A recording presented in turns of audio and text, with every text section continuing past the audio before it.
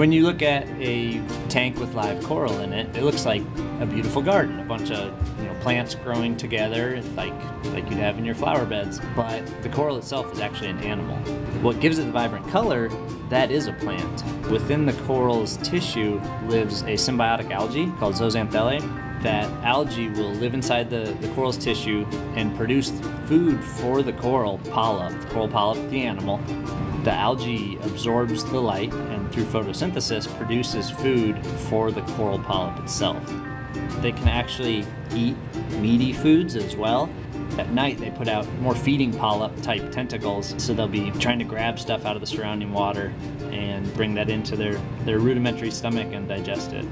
The coral's skeleton is made of calcium that it pulls in from the surrounding water to form that branchy skeleton. So you can say that the coral is a plant, an animal, and a mineral.